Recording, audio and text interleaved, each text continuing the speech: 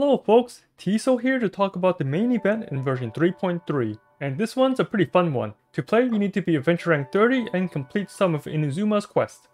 Some of this event can be done with a friend in co-op mode as well. And you will need to go to Inazuma to talk to some characters and do some cutscene stuff before you can play the game.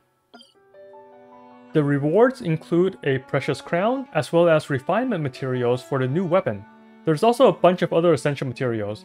And the new weapon here is fit for Kazuha. It gives a lot of elemental mastery, but if you already happen to have an Iron Sting that's very high level, then do not bother leveling this up, since these two are about equal in strength, and you don't want to waste all that extra Mora just for a side grade.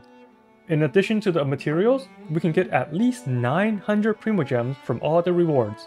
To get the Primogems, you need to play the stages on both Leisure and Unending Refinement, but they're both pretty easy.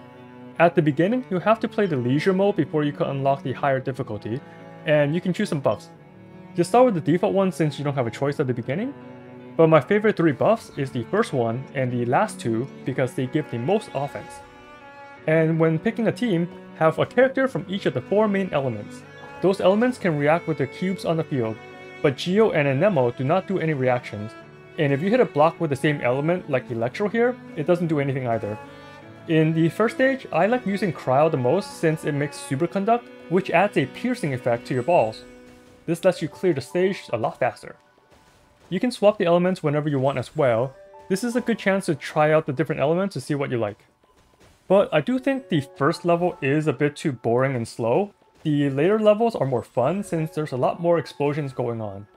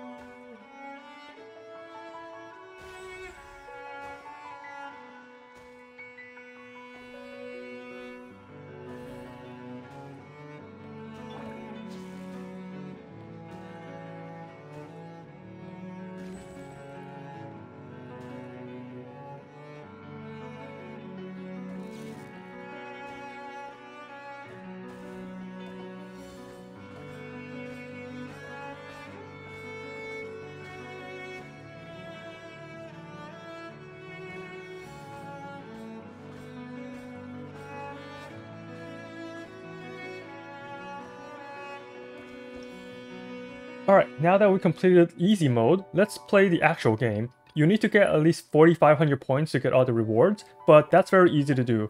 I got 10,000 points on my first try. So as I mentioned before, you can pick 3 buffs now, and I recommend the first and last 2 because they give the most destructive power.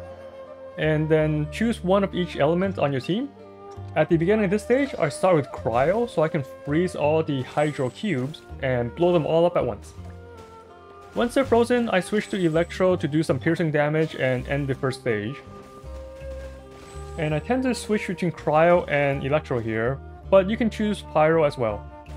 The difference with this mode and Leisure mode is the time limit. In this mode, we play for 2.5 minutes, so you have to keep going until time's up, or until you run out of your 10 balls. The levels will keep looping after you clear them, and all you need is 4,500 points to get all the rewards. By 2.5 minutes, I got over 10,000 points here, so it's pretty easy to get.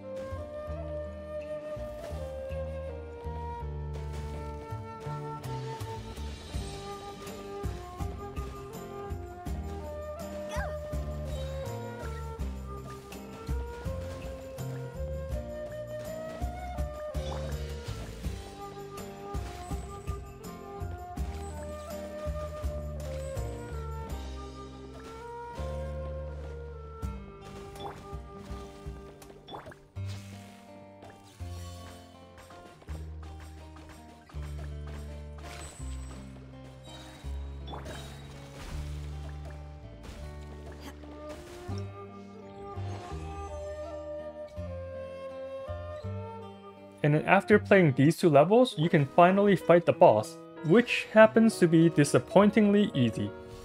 So here's the boss here. I start with Pyro to do some extra AoE damage and blow up all the cubes surrounding it. And another thing you can see here, a lot of the cubes move around when you move around, including the ones around the boss. So if you really want to be tactical, you can try to move the cubes guarding the boss away in order to hit the boss more. Anyway, that's the guide for the first part of the main event. This is another nice change of pace, and I'm liking the direction Genshin is going. Like and subscribe if these videos are helpful, and you can join my Discord to chat with some friendly folks or enter some giveaways. And as always, have fun out there, traveler.